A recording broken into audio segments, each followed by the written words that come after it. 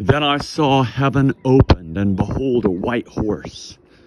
The one sitting on it is called Faithful and True. And in righteousness he judges and makes war. His eyes are like a flame of fire, and on his head are many diadems, and he has a name written that no one knows but himself.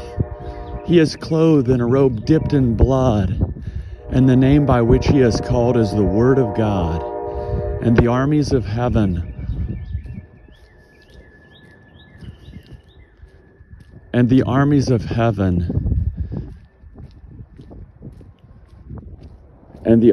heaven arrayed in fine linen, white and pure, were following him on white horses.